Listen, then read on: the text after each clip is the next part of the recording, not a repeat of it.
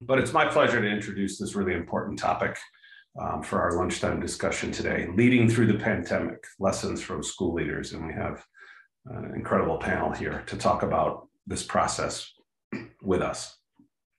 So first, I want to introduce Dr. Shaun Nelms, William and Sheila Konar, Director of the Center for Urban Education Success, Superintendent of East High EPO, Associate Professor at the Warner School, and if he doesn't do enough, he actually agreed to fill in the Associate Dean role for graduate studies for me while I've been gone. So Shaun and I have been working really closely together with him in that role, and I'm very appreciative of his help. So I want to tell you a little bit about Shaun. He's superintendent of East Upper and Lower Schools, formerly East High School in Rochester, New York, a new position created through the unique partnership between the New York State Education Department, Rochester City School District, and University of Rochester. As the Educational Partnership Organization EPO Superintendent for East, Nelms has been charged with creating a school reform model that can be replicated in urban settings throughout the U.S. In 2018, he was named the first William and Sheila Konar Director for the Center for Urban Education Success, known as CUES, at the Warner School. In this role, Nelms leads the center's efforts to support the success of K-12 urban schools, both locally and nationally, through a combination of research, relationship building, and a commitment to pursue and share best practices. Prior to his superintendency, Nelms served as Chief of Schools for the Rochester City School District, where he supervised the Northeast Zone and successfully led implementation of the New York State Region's Reform Initiative. His focus on professional development for principals and teachers led to improvements in leadership capacity, instructional delivery, and student achievement. Nelms also worked as a principal in the Rush Henrietta School District and as an assistant principal and social studies teacher in the Greece School District. And we couldn't be any happier that he's a part of our group. One of his colleagues is also here, Justin Jennings, EDD from Youngstown City School District and the Chief Education Officer. Mr. Jennings attended Purdue University on a varsity basketball scholarship.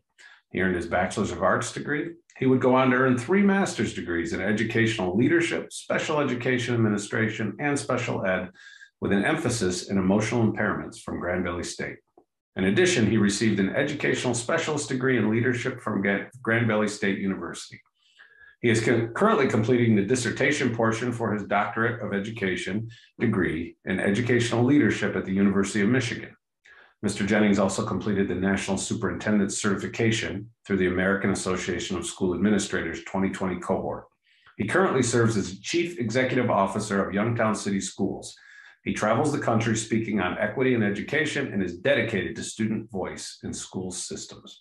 He has worked as a teacher and administrator in Grand Rapids Public Schools, serving as assistant principal at Grand Rapids Creston High School and Union High, and as a head principal at Union High School. He served as head principal of Holland High School and New Tech High at Holland High School in Holland, Michigan, an 8th through 12th grade building of 650 students. From 2013 to 15, he worked as the executive principal of a community school, Willow Run Community Schools, and I'm not going to be able to pronounce that, public school consolidation. Before his current role, he served as assistant superintendent of curriculum and the director of special education for Muskegon Public Schools. Mr. Jennings has proudly served as president of Michigan Association of Secondary School Principals. He also served as the Michigan Principal Fellowship Coaches Institute Principals Advisory Council. He's a member of Purdue's President's Council and the Michigan High School Athletic Executive Council, which is the governing body. In 2001, he received the Leadership Award from High School That Works, Making Middle School Grades Work 2021 Leadership. And then our third panelist, Sito Narcisse, and correct me if I got that wrong, Sito, please, East Baton Rouge Parish School Superintendent. Dr. Sito serves as the superintendent of East Baton Rouge Schools. His most recent work as the chief of secondary schools of the District of Columbia Public Schools. He understands the challenge of being a young student trying to learn English and living between 2 cultures, all while adapting to the American public education system. The son of Haitian immigrants, Dr. Narcisse moved with his family to Long Island in pursuit of a better life for him and his siblings. As an English language learner, Dr. Narcisse learned to navigate both the social and academic obstacles that confront millions of students today. His success as a student led him to enroll at Kennesaw State University in Georgia, Seeing his second language as a strength, he graduated with a degree in French and pursued a master's degree from Vanderbilt in secondary ed. Doctoral studies led him to the University of Pittsburgh, where he earned a doctorate in educational administration and policy and leadership. Serving as both a teacher and a principal, he opened a high school in the Pittsburgh public schools and led turnaround efforts in a Boston public high school. He's been director of school performance and acting chief school improvement officer for Montgomery County Public Schools in Maryland. An associate superintendent overseeing school improvement efforts for 74 schools in Prince George's County Public Schools in Maryland, and was the second officer in charge as chief of schools for Metro Nashville Public Schools with 159 schools. So thank you to all three of you for joining us. And I'm going to turn it over to Shaun. Thanks, Doug. As you can tell, university, they like language. So that intro took about 15 minutes. So we're going to get right into the discussion. First of all, I want to thank everyone for joining us. These lunch talks are invaluable. I've learned so much about our university colleagues and the work being done locally. So I wanted to kind of take this opportunity to reflect on the work around school transformation and leadership from a national perspective, and wanted to invite two of many of the folks that I consider friends and mentors and colleagues and truth tellers. I mean, they don't hold back when things are going wrong. They'll let us know, let each other know. So much so that every Friday there's a group of superintendents from all over the country who meet by Zoom. Fridays around 5 or 6 o'clock, just to debrief the week. The last 2 years have been tough. It's been tough on school leaders. We were speaking with a colleague this past Friday who was receiving death threats from members within his community. Wife was threatened at a board meeting. Another colleague was of color, was receiving racial threats and promises to do him harm. And Fridays are an opportunity for us to let things out and then to refocus and to continue to do the work that we're passionate about. And these are stories of leadership that we often don't hear about, because we have to put the suit on or dress on and put the smiling faces on and go out and do the work of the community. But some of the emotional harm and hurt that's done to school leaders are often felt and dealt with in private. So that gives us a platform to be able to decompress and to think about school leadership and leadership principles and design that allow us to add value, not just to the P-12 space, but to the higher ed community as well. So today is going to be your opportunity to kind of sit in our Friday meeting and to talk about things about leadership. I'm going to encourage Justin and Sito to be as transparent and raw as they like, knowing that this is recorded and your school board will see it at some point, or may see it at some point. So, share what you're willing to share.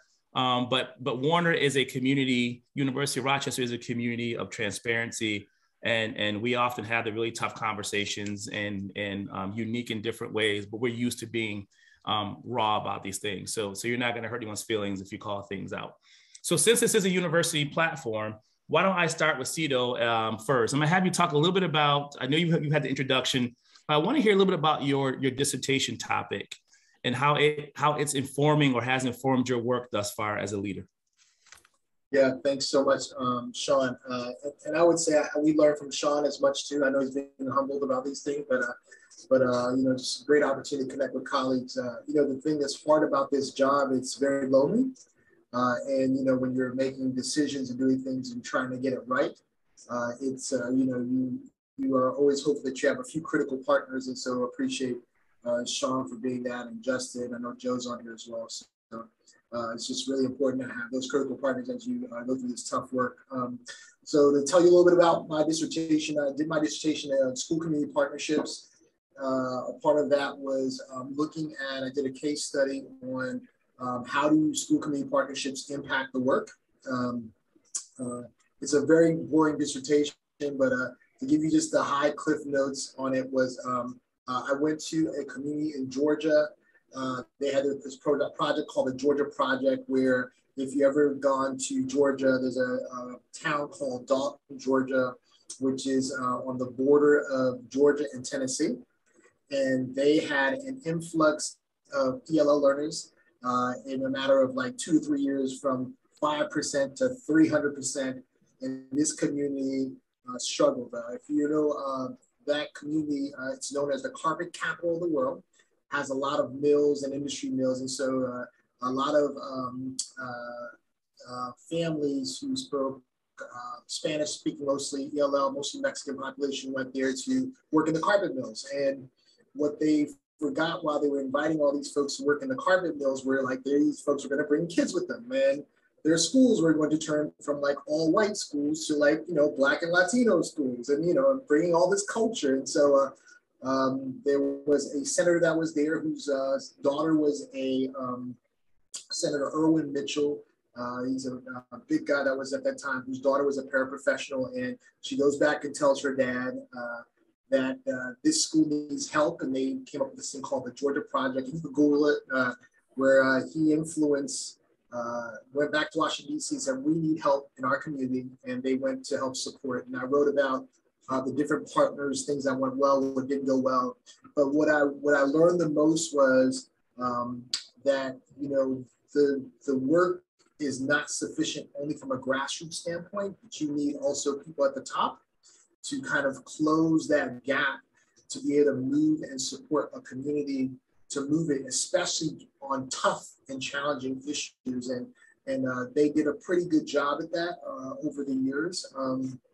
And so, but it's very fascinating. I think 60 Minutes is something on them as well. But anyway, I went to do that case study and also learned how college played a part of it. And I even went to Mexico to go to the University of Monterrey, where they recruited, they were recruiting student teachers from Mexico to come to this town to do student teaching, which was, I thought was fascinating too. So I get to interview their deans and all that stuff. So anyway, make a long story short, that's kind of what I wrote about. That was years ago. And what I learned when I became a superintendent was doing that on steroids is an important thing to do. Because you can't move this work alone. I mean, one thing, I've been fortunate, this is my first superintendency, but I've been number 2, 3, 4, and 5 of superintendents. And one thing is to be the mechanic and trying to implement things, but when you get to sit in the seat to see how the community plays a part, business partners play a part, you know, nonprofits and all these different things pulling at you to pull off work where you're trying to provide access and opportunity into communities is a very, very challenging thing. And so part of the things that I learned was trying to figure out how to close the gaps, not only ensuring that you have both grassroots effort on trying to help partnering in schools, but also how do you keep state officials, business partners, nonprofit groups to be a part of that pull with you in the same direction. Because there's different entities that bring that to the table as well, especially when you're addressing issues that deal around equity and access. And then, by the way, put an asterisk on pandemic, right? And so, which is usually people have felt like, well, because we're in a pandemic, we shouldn't really be doing too much, just making children feel safe to come back. And so, we here have been trying to push not only for trying to get kids to feel safe and come back, but also to do what our job is to do, is to try to keep pushing learning at a time where learning is not always the priority, but you know, those are kind of all the elements. And so that's kind of what's influenced me in this work, especially around community partnerships and how that works. There's a saying I always tell people here in our city. I always say to them, you know, I may be the superintendent, and I'm just the facilitator and coordinator of the village. And it takes all of us to kind of help move this ball together in order for success to happen. Where I am right now in East Baton Rouge, we're the second largest school district in the state of Louisiana. Our district has about 41,200 kids. We are the capital of Louisiana. So we always, we're about 59 minutes from New Orleans. I tell folks from the airport, when you fly to New Orleans, if you ever come to Baton Rouge, we're the home of LSU, Southern University, and those other folks, and also the home of a pack of politicians that help, that I have in our school system, including large poor students. We're a Council of Great City School District, and we have about 85% of our students are poor, Black and brown kids, and then 15% white students. And we've been one of the districts that have been the longest running district that was under desegregation in the United States. And the way for them to integrate they use the magnet schools approach to do that. And so just to give you some context of our world down here. And so that's been kind of what we've been pushing. And when I came here from Washington, D.C., I remember flying in to meet the students and come for the job on the first day. Under COVID, it was full school going on here while the rest of the country was in lockdown mode. And so I can remember telling my wife, you know, we had to negotiate how I was quarantining every time I went back because I had to fly back and forth.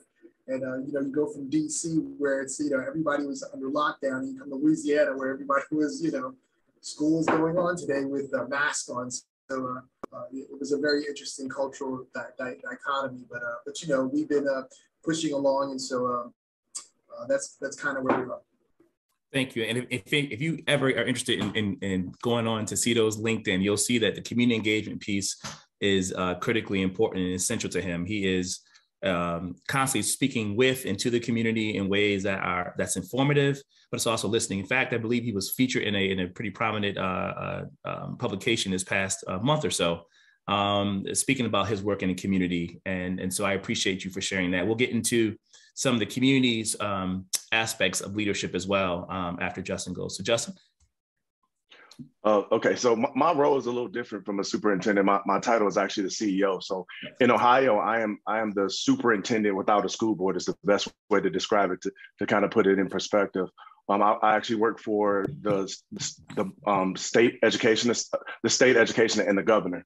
So my district is a takeover district. We were the lowest achieving district for about 10 years, and the state took over. So for the last 6 years, they've had a CEO, which is me, and we're transitioned in June back to the school board ownership and the superintendent. I always give this prerequisite. First of all, my dissertation is not done, and I started my dissertation about 4 years ago. So when I started my dissertation, the critical race theory was not as controversial as it is now. So the topic of my dissertation is the lack of longevity for African American and male superintendents.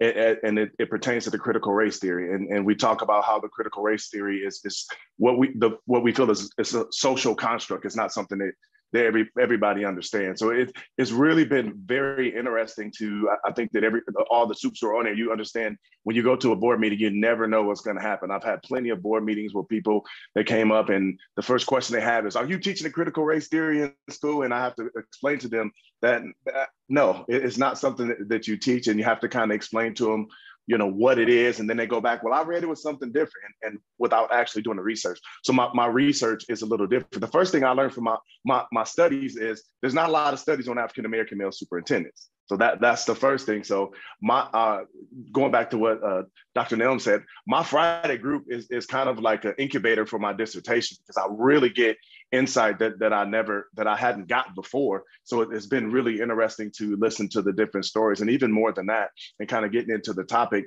it's been therapy for me, because as we go and we talk about the pandemic, one of the things that I focus on in my district is self-care. What are you doing for yourself, you know, really through this pandemic? Because we're not through the pandemic. And I think some people now, just like me, I was telling somebody this morning, man, I'm so sick of wearing a mask. I'm tired of wearing a mask. I don't even want to fly on an airplane, because if I'm on an airplane longer than 2 hours, I'm in a mask. And you know, in some points, it begins to create trauma. And we have to think about what that looks like for our teachers every day. We have to think about what that looks like for our scholars every day, because they're in this traumatic experience as well. So. Yeah, absolutely. I agree with Stacy in the chat. She says, get that dissertation done so we can read it in real soon. And you're absolutely right. There's not a lot that goes on. And we talk about in our meetings sometimes that many people of color, particularly leaders of color, come from marginalized communities and some communities that are under-resourced.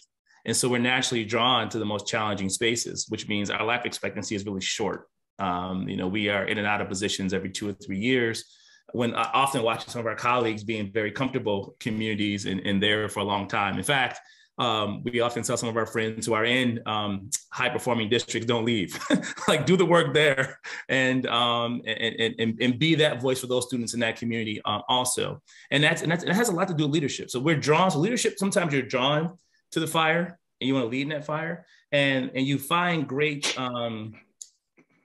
you find great spiritual well-being by leading chaos into something that's more stable. In your role, Justin, you are doing school transformation work.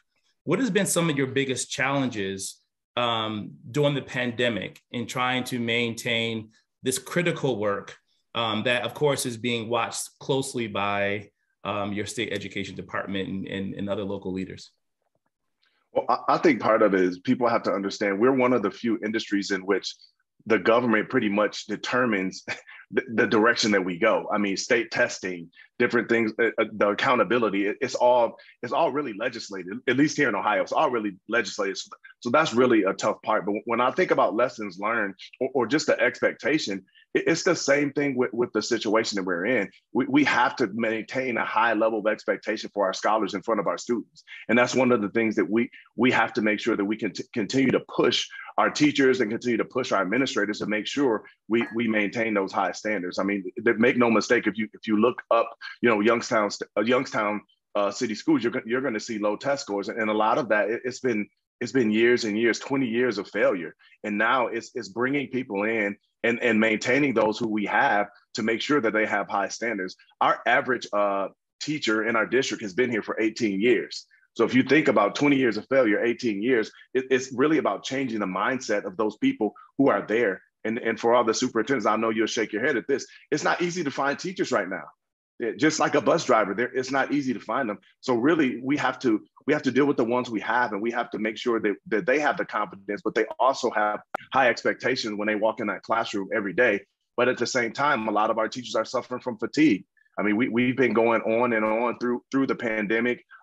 We were one of the few schools where last year we didn't go back to school until the end of the year. We stayed remote pretty much the whole time, and we did that more for the health and well-being of our staff and of our students as well. And we also every day we make sure when we make the decision to mask, we make sure we do that. It's not a political decision. It's a decision that's best for people, and it doesn't matter whether you're Republican or Democrat. If it's best to wear a mask, that's what we have to stand on. And even as superintendents, sometimes it's not a decision that we should be making, but we're forced to make that decision, and then we become either a hero in the community or we become hated in the community. So it's a tough situation to be in as a superintendent in this role. That's great. Sito, so you're leaving DC, you're headed to Louisiana, and I know that state, I mean, historically, particularly after Katrina, they've gone through a number of school type reforms. You mentioned magnet schools, they went charter, a lot of the population moved, and now they're coming back from looking at some of the national data around patterns moving back into that area. I mean, coming in as a leader, and I tell people that superintendents are leaders in a school context. They're not just school leaders. And so because our role as superintendents expand well beyond the classroom, it's working with politicians, those at the state level, local businesses, dealing with the individuals who, no matter what we do, are going to dislike our decisions and be vocal about that, but also those who follow blindly. And we have to navigate all those complexities daily and keep the momentum moving forward. So as you transition from Boston, you're in New York. I met you years ago when you were a fellow at Harvard. I mean, we're talking like 20 years ago, by the way, Sito. We were young in the game. You have been in a lot of different spaces, and now you get to take all those leadership lessons and impact a local school district. What have you done to transition in ways that allow you to be successful, but more importantly, that allows your team to be successful? Yeah, I mean, when I ended up moving, I moved because of opportunity. What I undervalued was, every place that you move, you tend to learn about the community, how people think, how they approach things, how different classes work, how different cultures work, how people in different spaces work. And then there's also the component between moving from the north to the south, right? There's a whole cultural shift in that. And what ended up happening, whether it was intentional or unintentional, I'd probably say more unintentional, was I got to learn more about people than about anything else. And that kind of gave me a very different context when I would come into work in schools, because I've always been the position I had in school system before I became the superintendent. I was always the implementer, right? So the super say, I got this idea, we need to implement X. And so I had strategizing on implementation with the district. And so, and what got me in all of these, in every district I've been in and transitioning, is that context matters. And what matters the most in the context is to quickly figure out historically what the context of the district is, or historically the context of the people that you serve, whether it's that's culturally, race, whatever the categories are in there. And then also understand is what that community defines as success or not. And you got to do that as quickly as possible. And then the other part I've learned is trying to also assess the people in the community. You know, the higher you move up in central office, the more you get exposed to things. And what I learned was the higher I got up the food chain or the opportunity chain, the more I started seeing education in a very different light, because I got to start seeing, like, I was like, oh my God, this is how this thing really works. Do I really want to do this? You know, when I was the number 2 in the right hand of the superintendent, I'm dealing with the board and watching how we manage politics and which group is influencing what and all this stuff. I saw education in a very different place versus when I was a little bit lower in the organization. I was just worried about schools, right? Or, you know, which principal and all that. And I did not know that all those things impact what's the right thing to do for kids and all those components. And so there's this whole savviness that you have to have as quickly as possible to kind of determine your analysis gap and then quickly have a strategy that you can move forward. And more importantly, try to bring people along, right? Because no matter, you know, I've learned some hard lessons. I tell folks, you know, when I was a turnaround principal in Boston, you know, at that time, it was under one, I don't know if you remember, but it was under President Obama, already had the 4 transformation, you know, things. And I remember I took that job. I was at the school called Boston English High School. It's the first public high school in the United States of America. And I'm walking into that job, not meeting people. They've already decided what model I had, and I had to give letters to get rid of people. Now imagine I'm on the 3rd day on the job as a school leader, and I got to do that. And then I'm telling you, oh, we're going to build community together. Those folks never trusted me, right? So, you know, but my job was to implement, right, and to follow through what had to be done, because the school had years of failure, right? And so, you know, so what I learned as I kept moving up is like how you approach and get people to work along with you, not only to see the vision, but what their role is in terms of what you're trying to get done is just as important as the strategy that you have itself.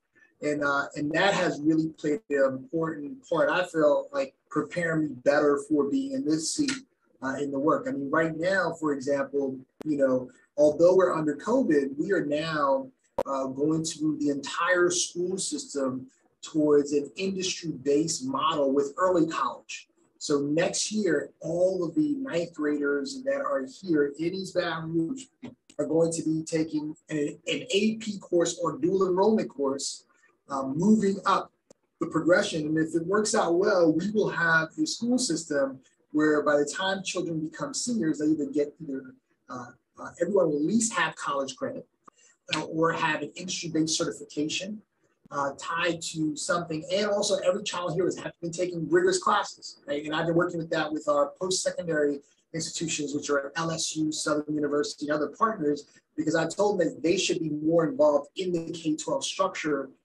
in terms of our design to close the gap between post-secondary and K-12, which has not been as heavy as it should in our system.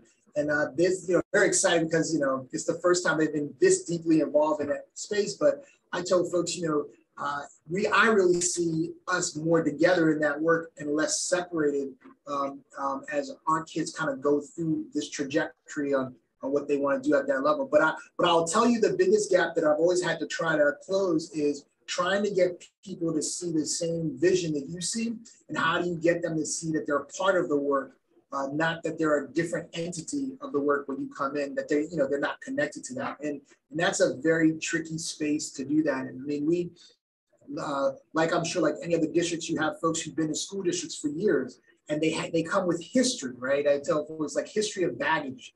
You know, it's like my wife used to say to me, you know, yeah, I know you've been on a whole lot of dates before we got married, but like, let's make sure you clear your baggage before you come to this date, right? So, you know, but, you know, it's the same kind of concept, you know, and trying to get people to see differently and innovate and push for access for all kids is a hard thing, especially if they haven't been brought to the table or they haven't had an opportunity to partner with you in that way. And so that's that to me is where the gaps and challenges I feel like I'm always working on, trying to make sure that we move the ball. So. Well, thanks for tying in the importance of local colleges, universities, and the business community. When Pedro Noguera was here for one of our Q's events, I think it was our second year, he said, you know, next to every low performing school district is a high performing college. And you think about that, and it's so true. And so, and often colleges with schools of education. And so you think about that, you think about the importance and the role that colleges can play. I'm fortunate. I am kind of sitting in the role between both of you. I report to University of Rochester, but I also report out to the school board. And so I get to live in kind of both worlds. But I'm lucky to have a university that has partnered and continues to elevate its partnership in ways that are supporting not just the kids at East, but our entire community.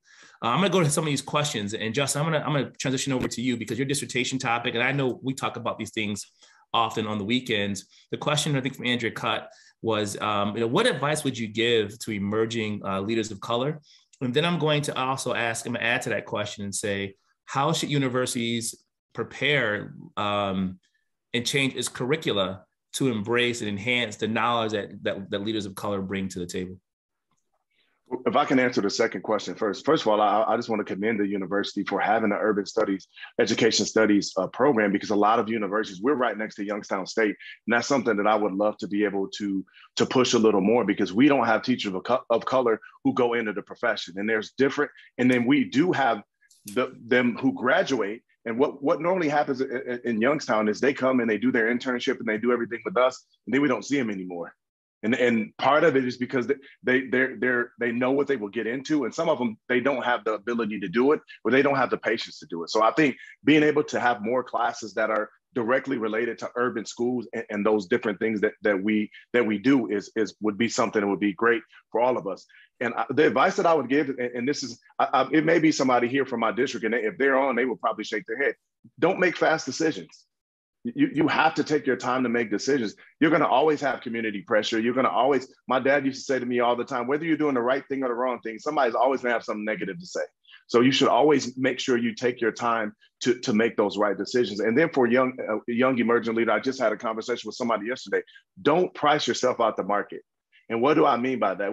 I have a young man who I mentor, and he's been teaching for 4 years, and now he's working on his doctorate, and he's still in the classroom. And I'm like, hey, take your time and get the experience to get the understanding, because his mindset is, I'm going to jump from being a classroom teacher to being in central office, but you need to have that experience along the way. And I think you also have to have, and I talk about this in our group all the time, and I'm probably more vocal than anybody else, we have to have the courage to make decisions that may cost us our jobs, because we have to do the right thing for kids. And people don't understand that at the end of the day, we can do whatever we want. We can please all the adults, but we don't get paid to please adults. We get paid to educate scholars, to educate kids. And we have to figure out what that is for those kids, because there's no such thing as a one-size-fits-all education. One of the things that's not in my bio, when I graduated from high school, I was reading at a 3rd grade level. Now, I don't blame that on the school system, but I was a person who fell through the cracks. And because I was an athlete, I had the ability to kind of redeem myself. But how many more people who are like me who never got to that point? And my goal has always been the same. When I was a classroom teacher, I never wanted somebody to leave my classroom the way that I left high school. When I was an administrator, I never wanted anybody to leave my building the way that I left. And when I became a superintendent, I never wanted a student to leave my district the way that I left. And that's what drives me every day. And you have to remember, if I can give one lesson to that up and coming person, never forget your purpose. Okay, because when other things fall and when people attack you, if you remember your purpose, you're going to be fine. But if you don't have it and it's not really in your heart, then you're probably not in the right profession. The hardest part of our job is not calling snow days for Shaun, not for Sito, unfortunately. It's not calling that, but it's actually coaching people out of the profession. You think about that. We have difficulty telling people you're not good at this, but you may be good at something else. And that's part of our job as administrators. Thank you so much.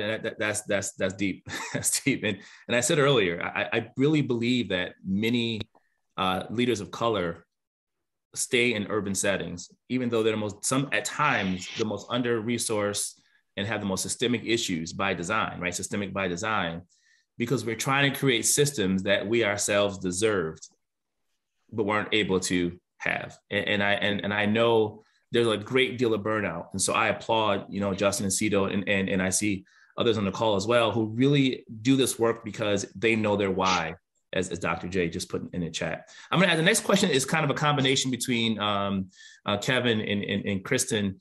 They asked questions about, and it's for you, Sito, how we navigate state mandates and the changing state political ties with local interest and need in local context. The most current example of that is masking.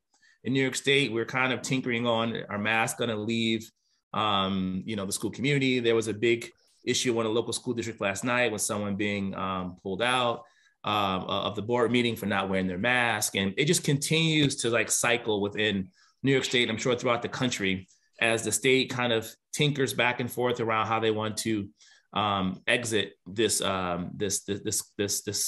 current pandemic and try to adjust to a kind of life with COVID.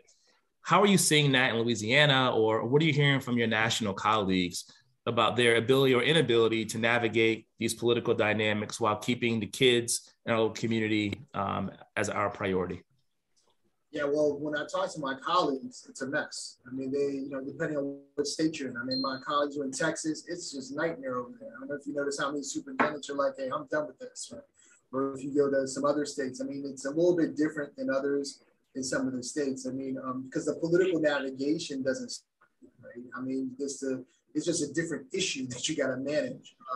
I don't believe that, we should be in the business of,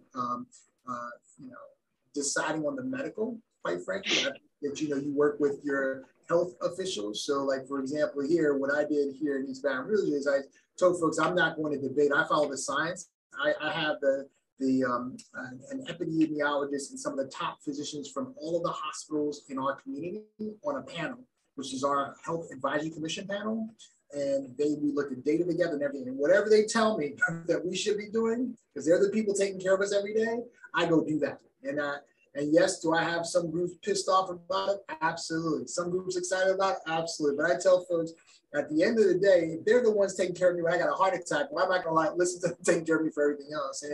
And so it's just an interesting dichotomy right now on how our country has been. I mean, similar to you, depending on, I get an email every day about mask lifting and all that stuff. And I've told folks, when the number gets this threshold, we will stop wearing masks. When we get this, it's as simple as that to me. But unfortunately, it's gotten more political.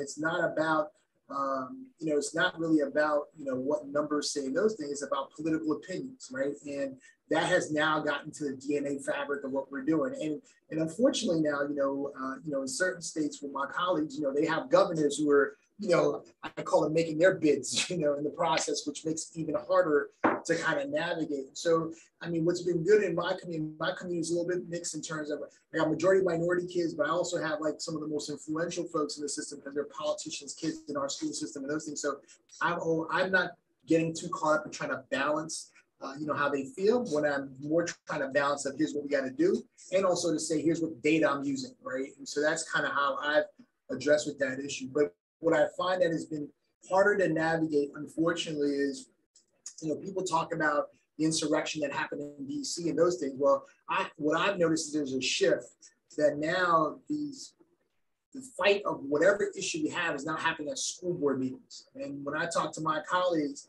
they're saying, man, these folks are coming up in the school board and they're talking about all this other stuff, CRT or whatever the issues. Now it's about mass, and that's where the political dichotomy now is starting to happen. And you have to kind of, as a superintendent, you have to be kind of savvy a little bit to make sure that, you keep the main thing with the kids, but also be careful that you don't get into a political, a confrontation, right? Because there's a reaction people are looking from you as a superintendent to kind of manage some of these things.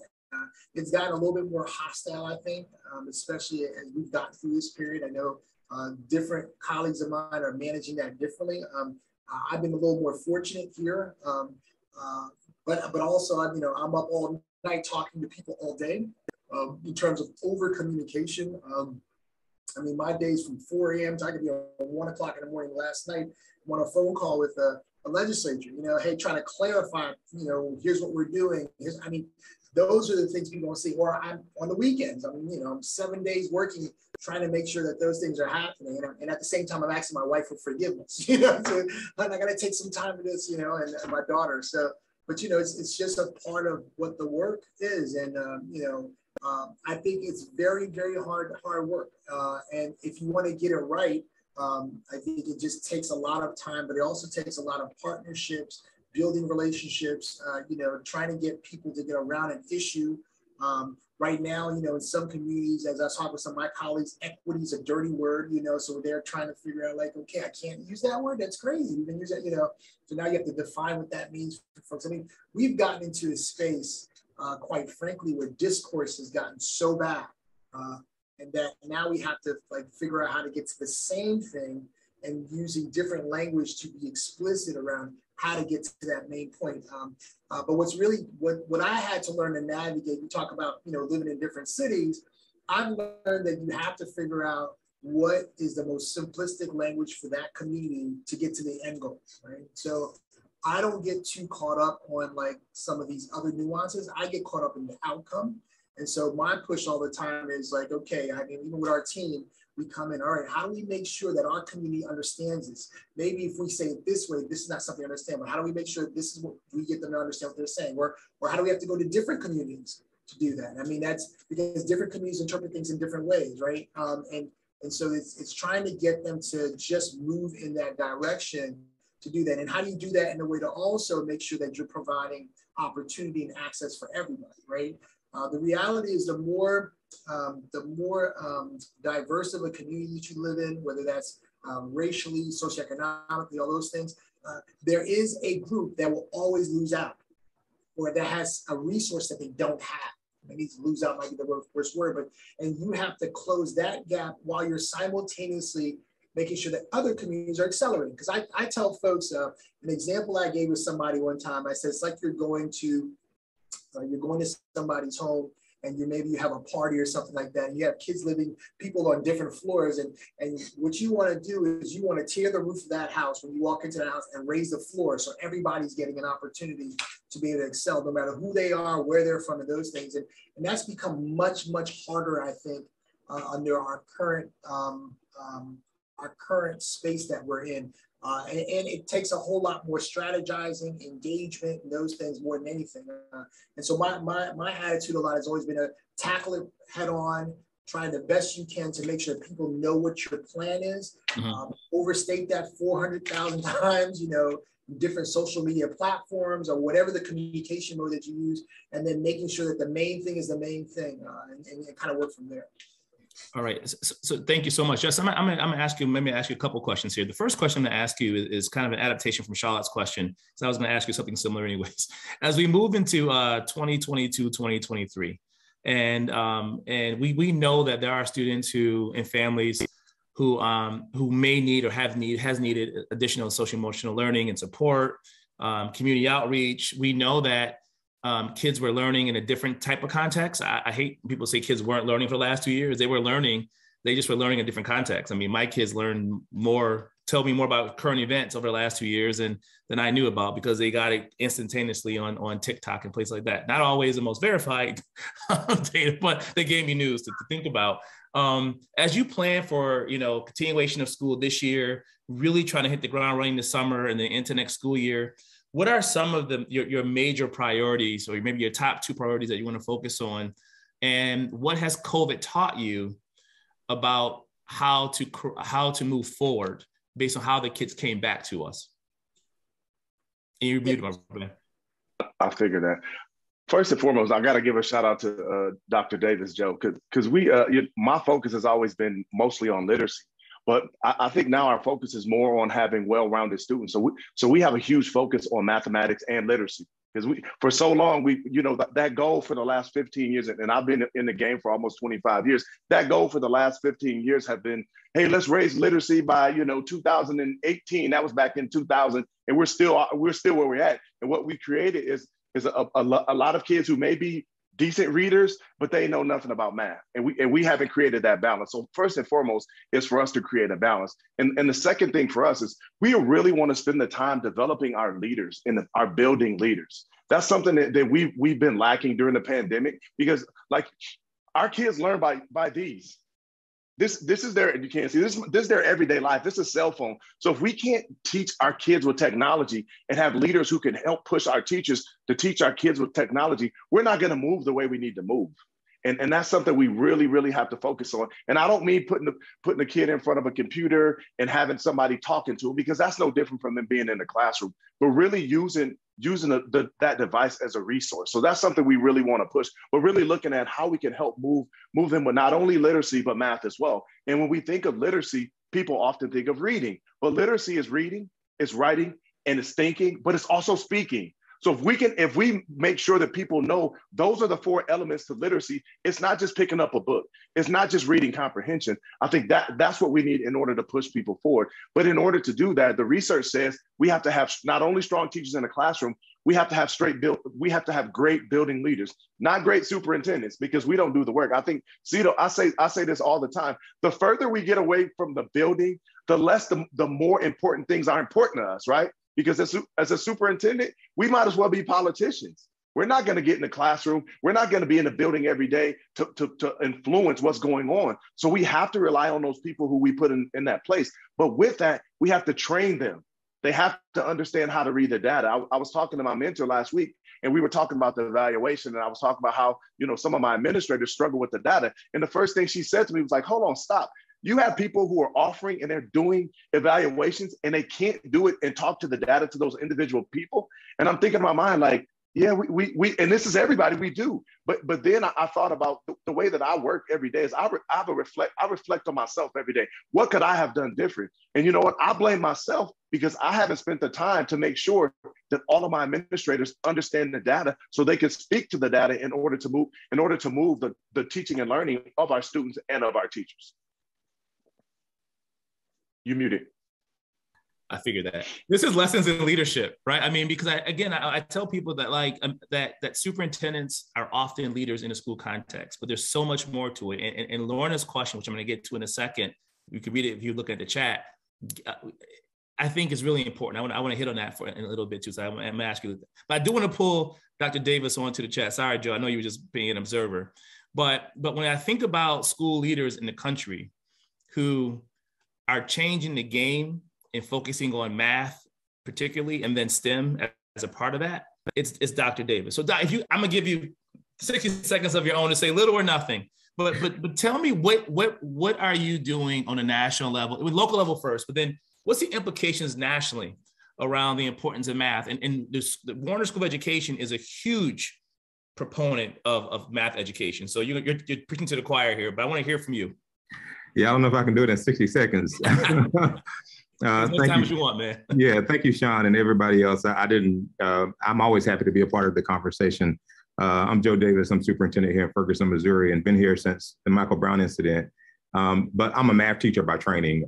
And I think that mathematics is the way in, right? Because if you look across this country, we have too few Black doctors and scientists. Look at COVID. It's laid bare the disparities in terms of Black folks in America getting access to high quality healthcare, engineers, scientists, and so many other things. Forget those notifications, you all. So math, I think, is at the foundation of building a better world for all people, not just Black kids and brown kids, but our white babies, our Asian children, all of them. It's inclusive. Our focus has been on getting students to AP Calculus. So when people talk about math, that's my jam. I have a son who's a junior, and he's in pre-calc, so he'll be in calc next year. And so just getting him ready for that goes back to elementary school. And in elementary school, too few teachers have the content knowledge to be able to teach mathematics well. Let me say it this way, and most of you may be able to identify here. When students get to middle school, and I taught high school and middle school math, when students get to middle school, if they don't get in pre-algebra and then 8th grade algebra, by the time they leave middle school, they don't get to AP Calculus. But what's rooted in them getting to that sort of track to cohort in middle school is elementary math.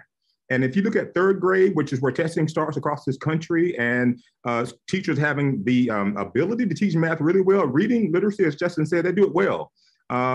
But math, they struggle with. And often people say, well, I wasn't a good math student. It wasn't that you're not a good math student. You didn't have a great math teacher. So I think mathematics is the foundation, and it starts in elementary school.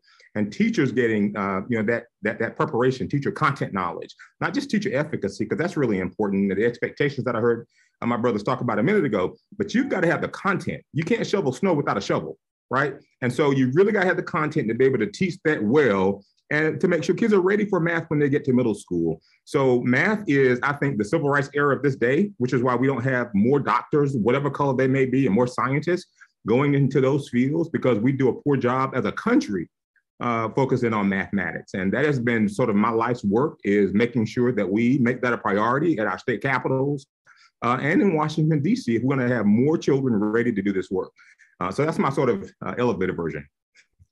Hey, I had to bring you on, man, because you flipped the whole Friday conversation a couple months ago about math, and we're all just sitting there taking notes and saying, "You're right. You know, so again, what I wanted to do today was to kind of bring this group into our living room, if you will, our virtual living room, our virtual living space, and these are the conversations that we have. It is part therapy, but it is also part content, and it's really about leadership principles, and to sit and have a space and an audience that you can just sit for an hour and say nothing and learn a ton from is one of value. And we do that often. And so I think, the three of you for logging in, and I can't see the entire board, but I'm sure there are other folks who popped in and out also. But I want to end this on Lorna's question. And thank you, Lorna. Lorna is a doctoral student candidate at Warner. So she is one of our own. And she also did and helped to lead the transformation work at East, and now she's working with a local foundation that's supporting financially and structurally education initiatives within our community. So thank you, Lorna, for joining us. Soon to be Dr. Washington. Her question is pretty impactful, because we also talk about this. So be as real as you want with this one, right? What we've seen throughout the pandemic, and we often see it when there's civil unrest, is you have additional pressure placed upon people of color to lead folks through whatever the mess is. In this particular case, throughout COVID and throughout some of the social unrest in the country, there have been leaders who are now being highlighted for their talents, who were often ignored prior to it. People are saying, "Oh, I didn't know they led like that. Oh, I didn't know they had that other a talent or skill. Oh, I had no idea that they had that type of connection within the community." And the question that I have is, what happens next to those individuals, and how might organizations change how they recruit, how they're structured, how they support individuals who are now being recognized for their talents? I was speaking to someone this morning, and I said, I love Black History Month, but it always puts a knot in my stomach when I hear this is the first astronaut or the first of this, because I hear it as they're the first person given a chance to do it. And how many people were denied that opportunity in the past? So every time I hear it first, I celebrate it, and then it puts a knot in my stomach, because I think about how many folks were just denied the opportunity to live their wildest dreams. So with that said, what happens now? How might institutions restructure themselves to support this newly found talent? We used to call them the unicorns a couple of years ago. People said, we got to hire the unicorn. No, they're not unicorns. They're out there, but they've been silenced. What do you do now as school leaders to support these upcoming teachers, administrators? And then how do you promote school cultures that allow the newer generation to no longer be viewed as unicorns, but to be viewed as exceptional at whatever they attempt to do? So I know it's a loaded question. It's a lot there. Take a piece of it if you want. I'm going to go with Sito to start. Then I'm going to go to Justin. Then I'm going to let you close out with it, Joe, since I have you on today. Knowing that you being in Ferguson, you talk about political dynamics and leading through change. You probably have the toughest job in the country when it comes to managing an entire community through not just a pandemic, but through the social unrest that happened in this country. So 45 seconds or less, Sito, Justin, then we'll end with Dr. Davis, and then we'll call this a wrap. We got 4 minutes. Sito? Yeah, so I just think culture matters. I'll give you an example. I went to Howard University's superintendency program. The reason I went to there, they were a combination with AASA, which is the national superintendency program, because I knew after sitting in a bunch of seats that it was different to be a Black male superintendent. Because what the dynamics that I deal with, people, when I walk in a room, as much as people say they don't see my color, they do, right?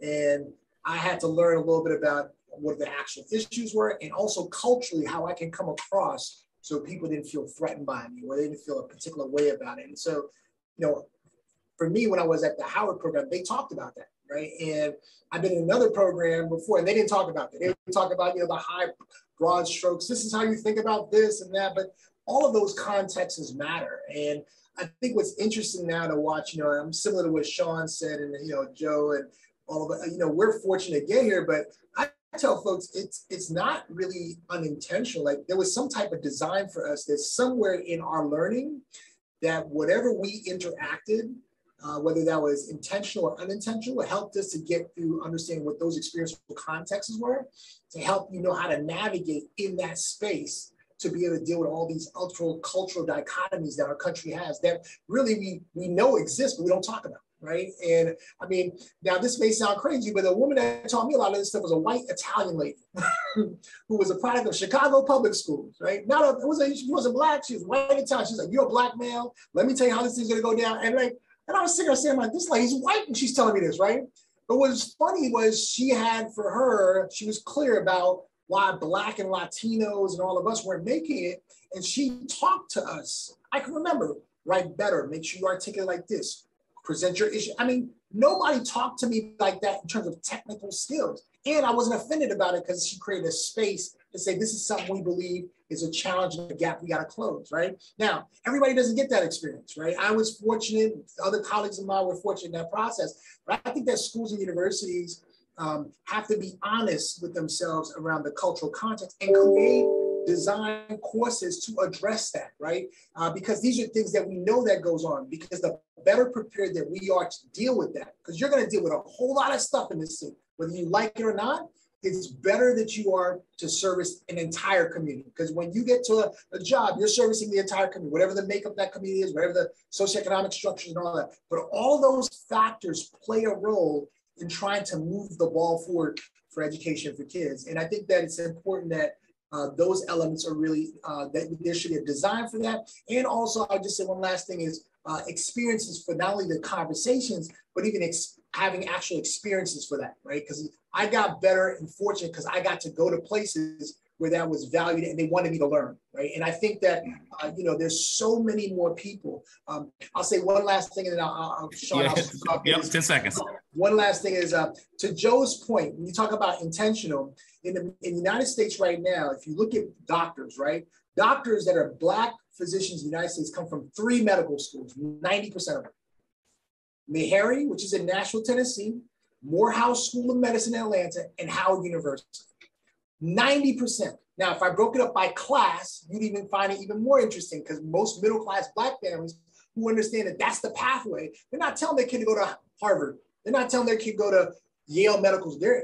Black families are like, okay, go straight to, you're gonna go to this school and you're gonna go there because that's 90% you got a chance to get there, right? And so it's an interesting thing that there's even our current country setup around who gets to where, you know, as you get educated, you begin to learn what that dichotomy is. And so I just think these are the things that we have to really start putting in place. All right, Justin.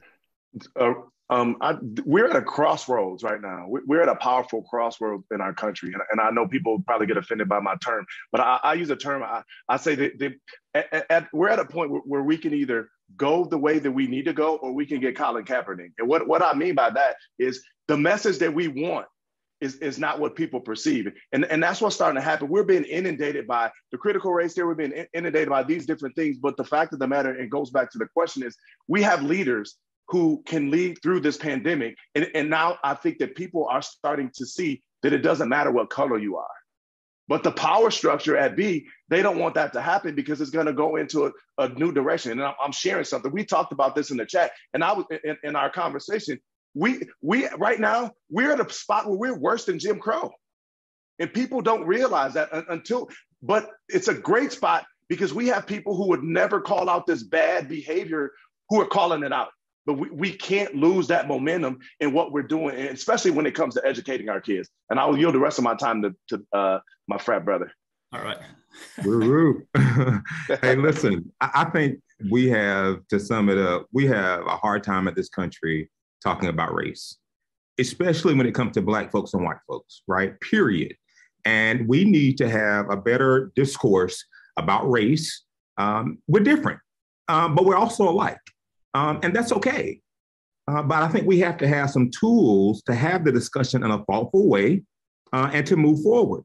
Every child can be successful. But what happens in this country is that Black children in particular, don't get access to some of the the AP courses and all of the rigorous courses that gets them to whatever college they want to go to. I had the good fortune of going to an HBCU, predominantly a white institution, and an Ivy League school. And I was well prepared in my undergrad HBCU experience. We have to make sure that we take responsibility, especially when you're in a position of authority, whatever color you are, you have a responsibility to make sure all children, each child gets educated well. I'll leave you with a quote that someone said. I forget who it was, and I'd give them credit if I knew their names, and I don't. But essentially what they said was, you know, especially if you're white, you weren't here when slavery happened, nor was I. Our forefathers were. So the quote goes this way: it's not your fault, but it's your fight. That's for each of us, Black, white, biracial, whatever your race, creed, or color is. It's not your fault, but it's your fight. And it's mine as well. And let's join together and get this work done. Our children are waiting on us. All right. Well, I'm gonna shout out my frat brothers too. Then I see E Rose and Charlie Rock on the call. All right, that's a fraternity thing. So I want to say, everyone, thank you. We are at the 1 o'clock mark. Just like most Friday nights, we never end on time, nor do we start on time. but it's always a great time. So I'll turn this back over to Doug, or just to say goodbye or good night, good day. But thank you all so much for joining us. This is what Warner is all about. It's about bringing diverse thoughts and opinions to make us all grow and be ever better. So I thank you all for sitting in the last hour and 5 minutes with us. And we hope that you join next week talk. That should be equally exciting. I know Robert Hager is going to be on there, and someone else, I'm drawing a blank. But make sure you join in next week as well. Doug? Good day? Good? All right.